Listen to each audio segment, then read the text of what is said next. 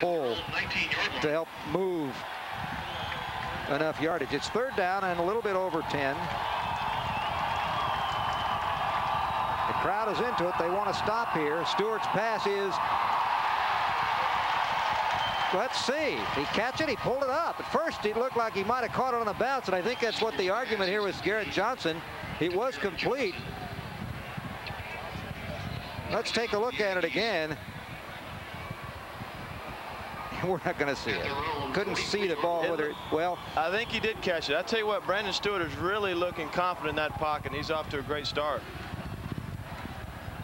It's going to be a 1st down. The ball is at the 43-yard line.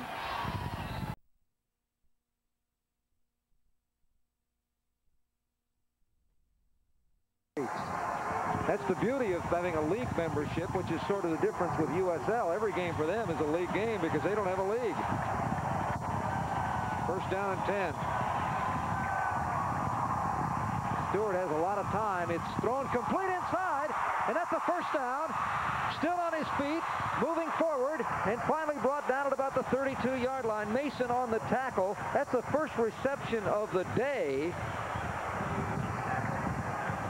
Britt Jackson, I guess, was the man who made the hit. That was the first reception of the day.